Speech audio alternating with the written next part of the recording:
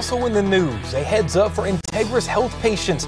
Your personal information could be at risk. The hospital system says it was hacked back on November 28th, and this week some patients started getting emails claiming to be from the group behind the hack. Those emails demand money or else the personal data will be leaked online.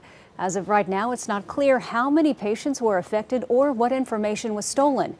If you do get one of these emails, do not send money, click any links, or respond to it. Instead, check your credit report and all of your accounts for any suspicious activity.